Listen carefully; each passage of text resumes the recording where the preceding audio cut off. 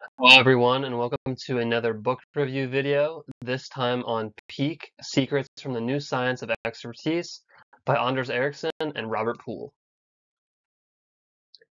This book is another one that's been recommended to me by a sports psychologist I've talked to, as well as being a mainstay on the bookshelves of some of my psych professors at my university. So first we're going to talk about some key themes. And the key themes in this book are that top performers, what separates them is that they practice more and they practice better, and we're going to get into that pretty soon. The idea of mental representations and deliberate practice, and that talent is not the key to peak performance. So the first topic we're going to cover is adaptability, and this is what practice does. It's what practice really is for.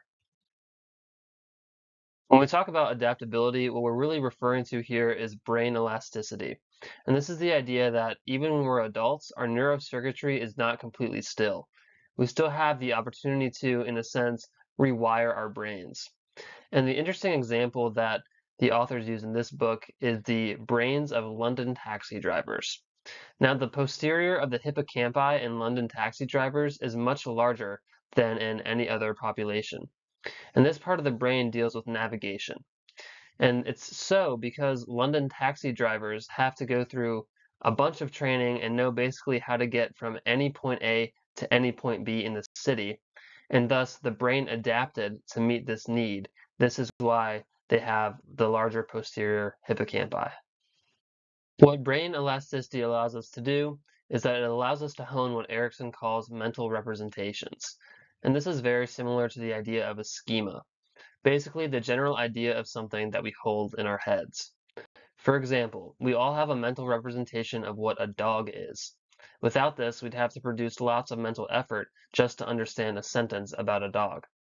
Mental representations allow us to get around the limits of our short-term memory by providing us rules, relationships, and concepts we can easily access from long-term memory. This manifests itself in elite performers' pattern recognition. A chess master can play blindfolded because they have such well-developed mental representations that they can quote-unquote see the board in their mind and recognize the possible moves. So what the big aim of practice is should be to enhance our mental representations. So if we believe what separates the best is their quality of mental representations, and that these representations are developed through practice by rewiring the brain, then we next need to examine how we all practice. First, we'll look at the usual ways of practice that, as we'll see, aren't as effective as they could be. The basic usual type of practice that most people partake in is what can be considered naive practice. When we're first learning a new skill, we might take a few lessons, play in some scrimmages, and just try to reach a basic level of competence. For example, I personally am at a basic level of competence that I can make pasta with red sauce. Then we usually settle in there and just get comfortable, not trying to make any unique dishes or anything like that. When we go to practice, we're just going through the motions again. There is no goal in mind. Thus, even if we have glaring weaknesses, we aren't actually doing anything to address them. This idea ties into the idea of maintenance practice and the common assumption about experience. We assume that if we keep doing something over and over, it will make us better. For example, we believe that a doctor who's been practicing for 20 years is more equipped than a doctor right out of medical school, or that someone who has been driving for 20 years is more skilled than a one-year driver. However, research shows that this is not necessarily true. Without a specific kind of practice, experience will not grow skill. If anything, skill may drop off as the years go by and the person gets comfortable and is never challenged. This leads us to consider a better type of practice. So now we take a look at a better form of practice. This will form the backbone of the gold standard of practice that we'll get to later. Purposeful practice is defined by a few concepts that make it unique. One, there are specific goals involved. Instead of just going out to work on my jump shot for 30 minutes, purposeful practice would be, I want to hit 10 shots in a row from this spot on the court. This leads into another component, feedback. If what you're doing is not measurable, you can't get feedback on if you're actually getting better. If you're practicing a speech but don't keep track of your mistakes, You have no way of knowing if you're actually improving.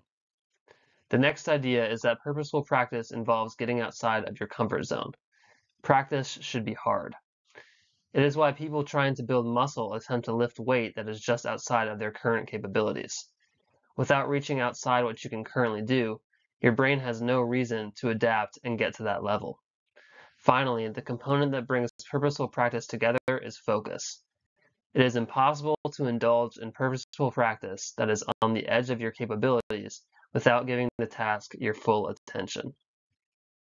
Now, all that with purposeful practice sounds pretty good, but there's one key component missing, and that is why deliberate practice truly stands out.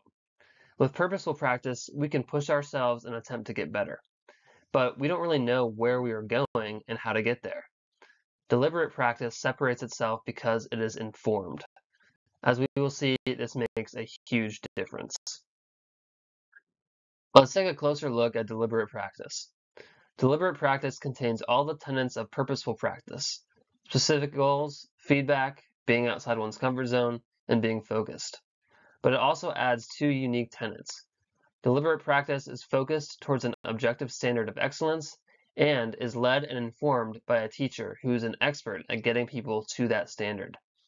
This is important because it provides direction and specific skill development that is proven to get to a certain objective place. Here, the mountain metaphor works. Purposeful practice is like taking roots up a mountain by yourself, without knowing exactly where you're going and without help from an expert. It will get you up, but maybe not to the top, nor in the fastest time. Deliberate practice is like being led by a Sherpa who knows the way and knows what must be done. You're on the right route, going exactly to the top. So how do we actually perform deliberate practice? Well, Ericsson makes it clear that it's easier in some fields than others. For example, there really isn't an objective measure of what makes an excellent gardener, but we do have objective measures for chess. Fields that have histories of developed teaching methods and objective standards are easier to perform deliberate practice in. However, if what you want to improve upon is less developed in this way, you can still apply the principles of deliberate practice as best you can. If you can find a teacher, that's great. If not, examine the experts or the people that are better than you and try to tease out the specific skills that make them better. The emphasis should always be on the skill, on doing, versus just knowing. Now, along the way of improvement, there are some obstacles to face. One is plateauing or getting stuck. This may come when we feel we are at the edge of our abilities. There's nothing we can do to get better. However, we usually can find something to improve if we just push ourselves a little harder than usual. For example, playing against an opponent who is better than those you usually play against can expose weaknesses you had not seen before.